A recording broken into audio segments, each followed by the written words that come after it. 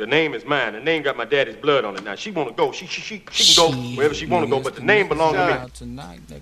Keep getting that reefer, sending it straight to heaven. Keep getting that reefer, sending it straight to heaven. Keep getting that reefer, sending it straight to heaven. Keep getting that reefer, sending it straight to heaven. Buddha lover.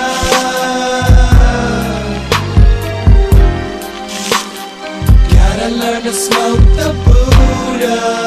Yeah.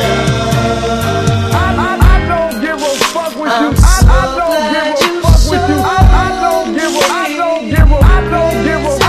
give a fuck what you think, bitch. Reefer really makes me happy. Yeah. What's up, everybody?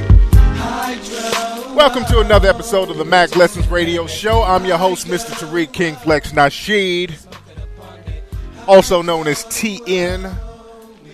That nigga. And I'm glad to have everybody tuning back into the show. Today's show is brought to you by MackLessons.com.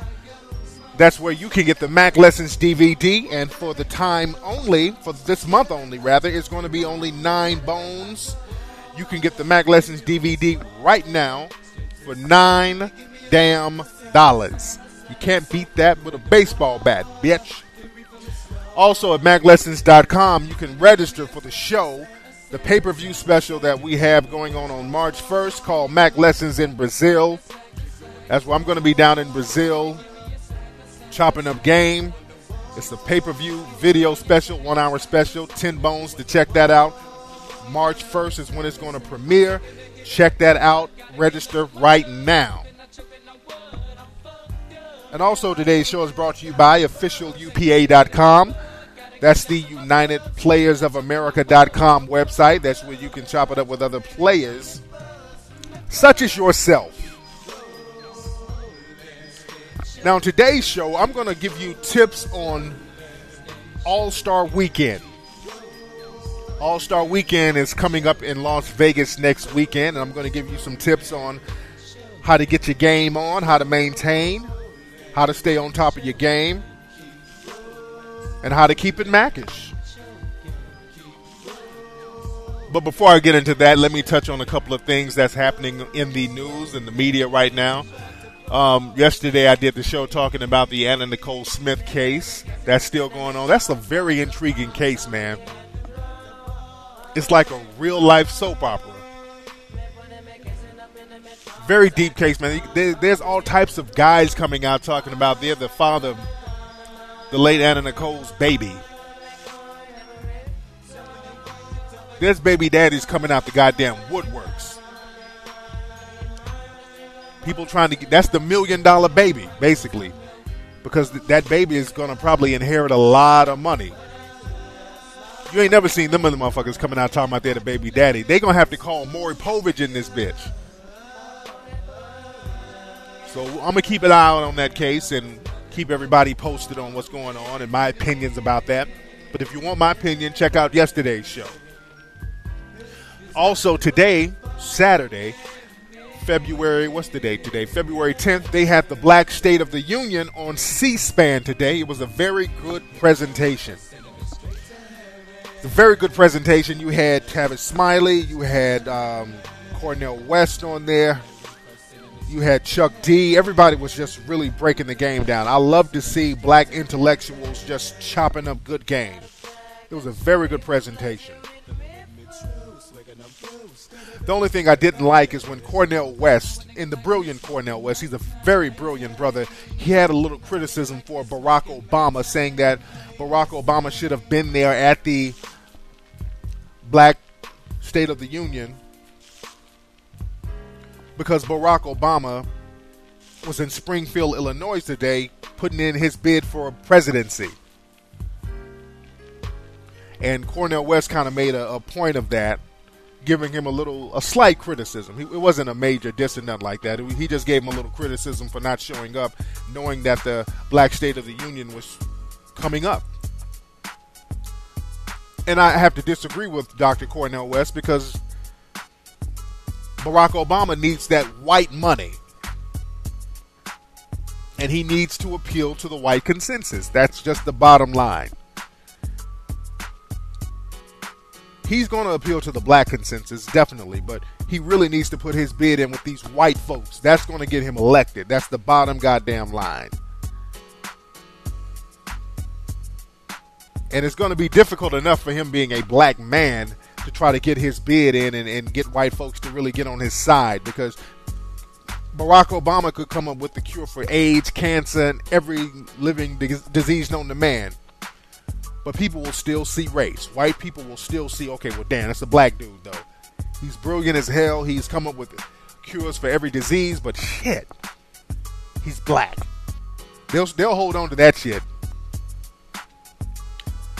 So he really has to represent his game thoroughly and try to squash that racial shit out of the consciousness of the white minds in this country. He has to squash that as much as possible. He's not going to eradicate that at all, but he needs to squash it as much as possible. So I won't criticize him on that. He's doing his thing, and I hope everybody supports that brother. But I digress. So anyway, we're going to talk about tips for All-Star Weekend. Now, All-Star Weekend is going on in Las Vegas this year. So, fellas, you got to have your game on. You got to have your game tight. And there's a few things that you got to watch out for.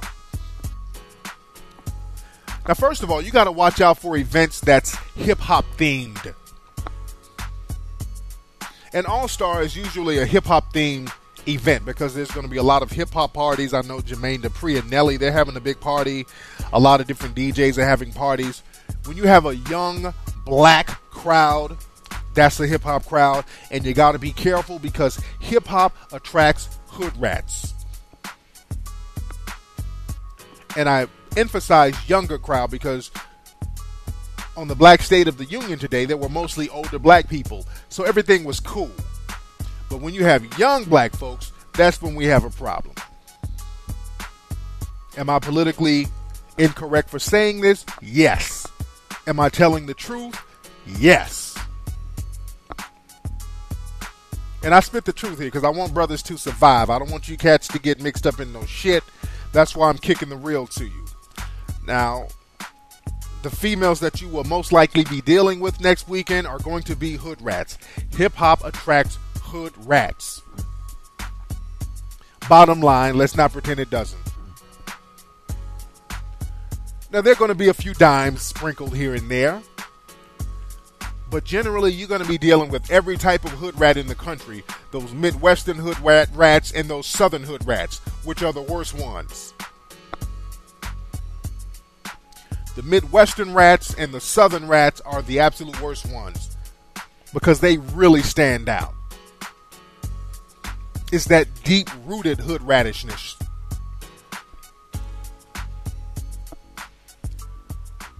So you want to avoid that at all costs, fellas.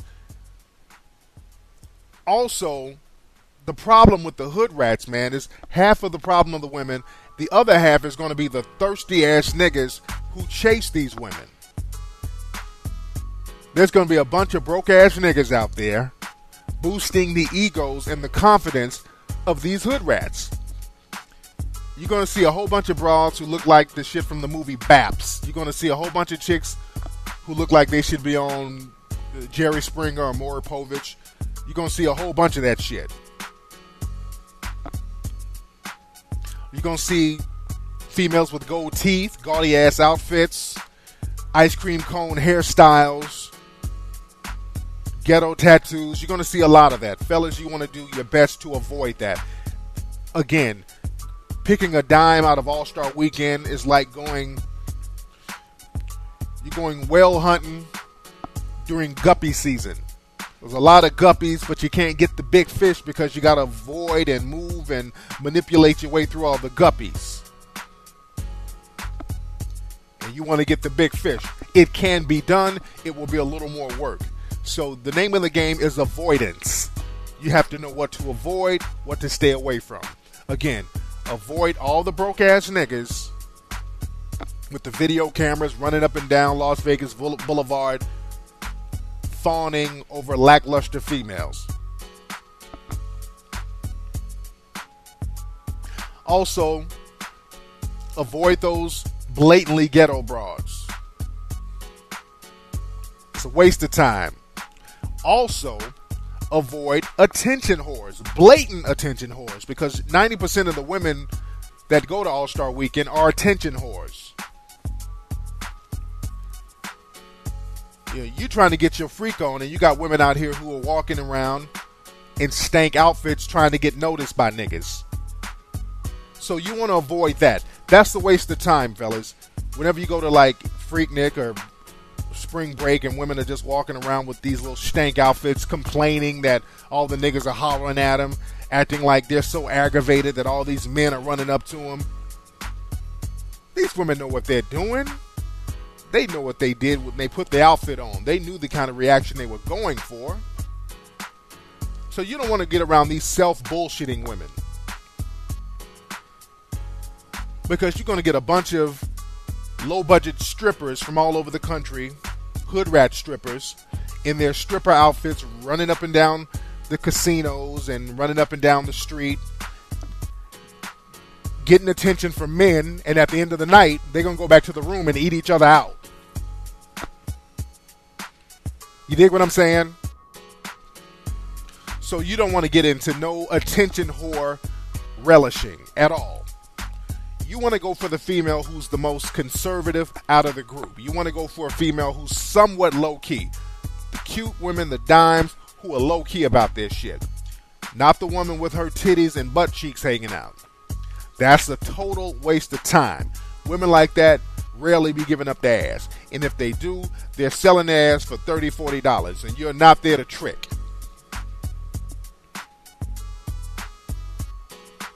You feel what I'm saying? You're going to go for the conservative-looking female who's in a group of 5 or less. The reason why you want to go for a low group of women, because women who are in like 15, 20 groups of women, those are 15, 20 groups of women who are going to be cock-blocking your game. So the least amount of females in a group, the least amount of females are going to be cock-blocking your game. You don't want to be spitting good game in a woman and you got 14 other broads in her ear telling her why she shouldn't be coming back to your room. Because that's your objective. Your objective is to get a female to come up to your room and kick it with you. And handle business with you. So again, like I said, you want to avoid the attention whores. Avoid hanging around groups of thirsty ass niggas.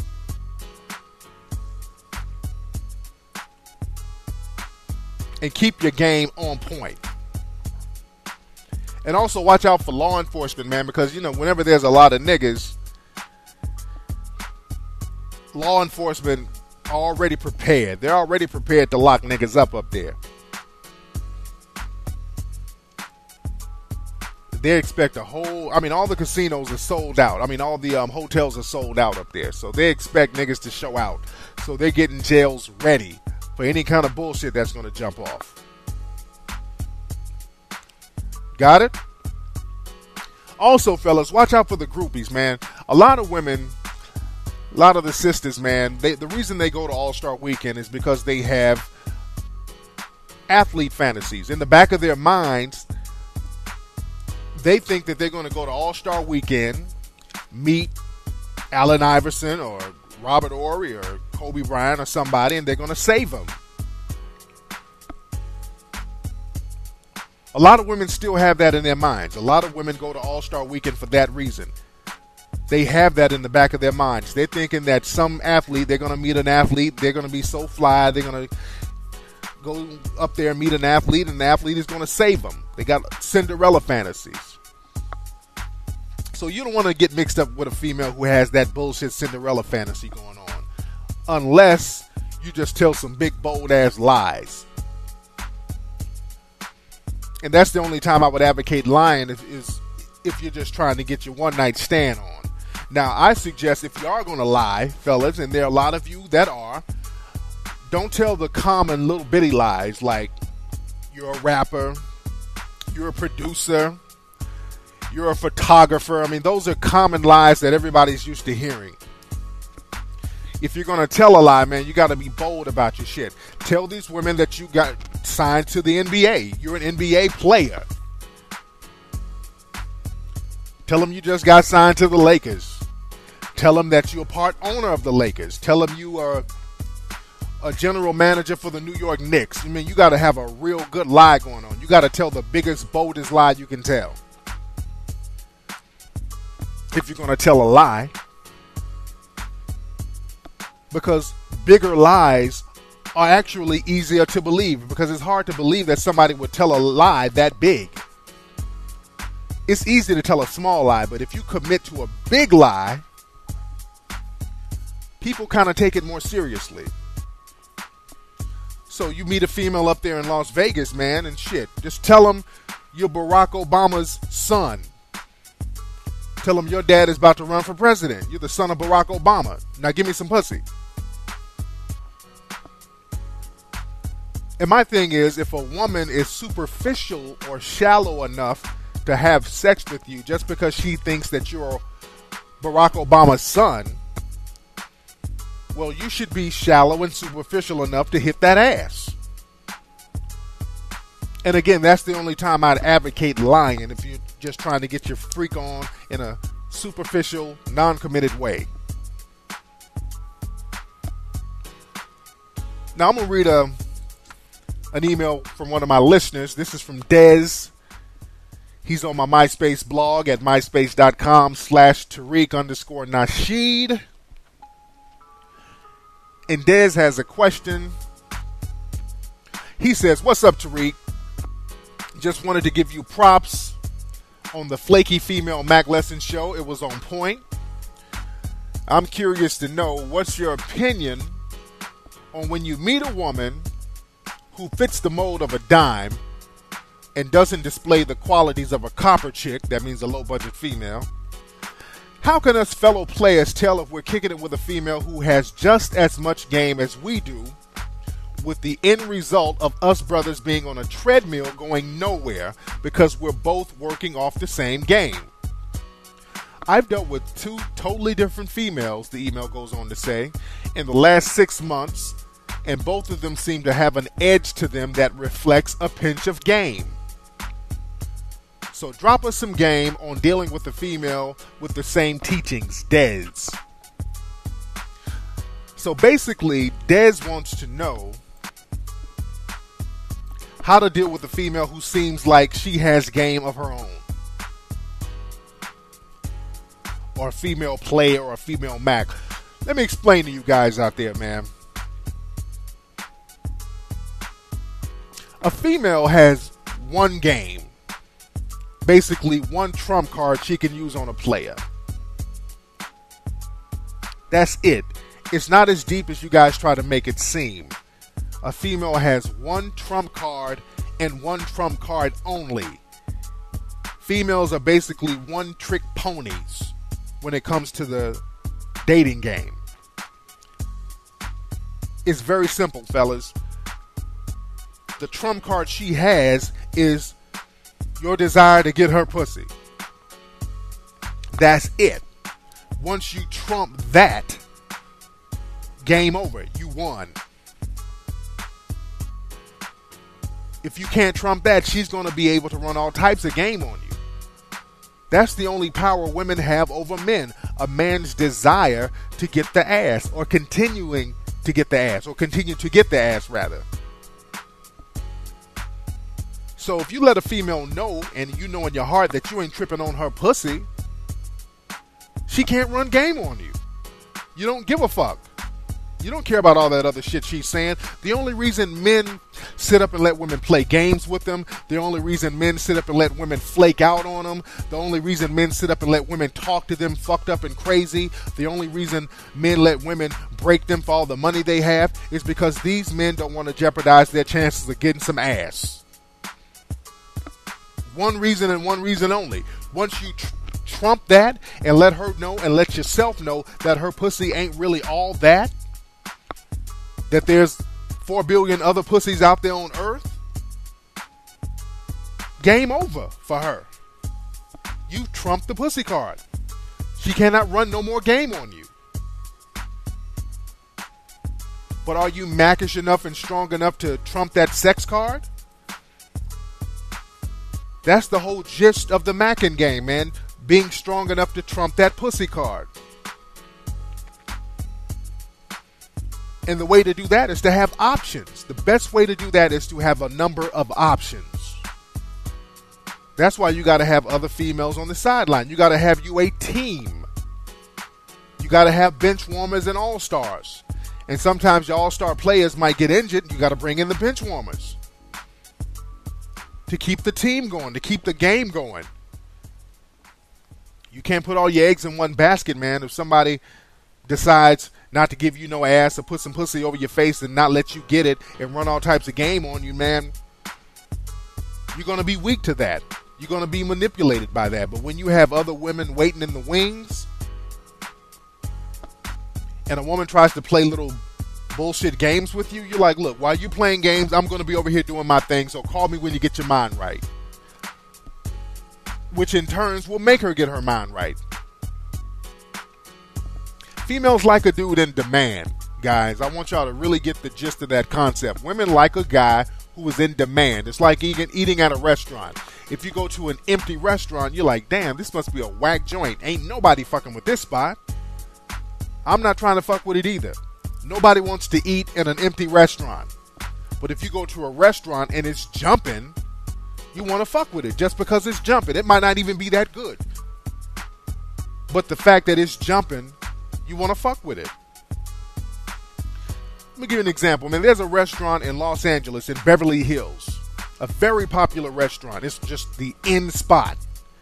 Every celebrity's there. Everybody's there. It's a very good networking spot. It's a place called Mr. Chow's. It's in the heart of Beverly Hills. Very expensive restaurant. I mean, very expensive food. Very expensive, but every celebrity and their mom is in there. All the dimes are in there. You go, the waitresses look like supermodels. Mr. Chow's is off the hook as far as a social spot. You have photographers outside just waiting on different celebrities to come and have dinner. It's a popping spot. Everybody likes to go to Mr. Chow's. The food is fucking garbage. Everybody I know who has been to Mr. Chow's, they know the food is garbage. It's expensive, and the food tastes like hot ass on dough bread. The food at Mr. Chow's is absolutely sickening. But the fact that everybody goes there, that the place is so in demand, people want to fuck with it anyway. And that's how you have to be with your game. Your game has to be so tight, or you have to have the appearance that your game is tight, and that so many people are down on your team, other people are going to want to get down. Other women are going to want to get down and see what's going on. When other women see that you have females on your team cooperating, they're going to be like, damn, this nigga got some shit going on. He must really have some shit going on that other women are feeling, so let me see what's going on. Now, if you one of the cats like me who know your shit is fly, you know your importance and you know your value as a man, that even makes it all the more better. So again, fellas, you trump that sex card. You don't run up behind no ass. You don't put that much importance on sex from women. You trump the pussy card. A woman will not be able to run game on you. And I want you to take that same game to All-Star Weekend with you next weekend. And good luck and be careful out there. Now, while you guys up there in All-Star Weekend, I'm going to be down at Carnival in Rio de Janeiro doing my thing. So I'll pop my collar to you. Anyway, that's been today's episode of the Mack Lessons Radio Show. Don't forget to check out MackLessons.com to get the Mack Lessons DVD. I'll holler at you guys tomorrow. Bitch, I'm flowing straight from the survival scroll. The survival scroll. The survival scroll. The survival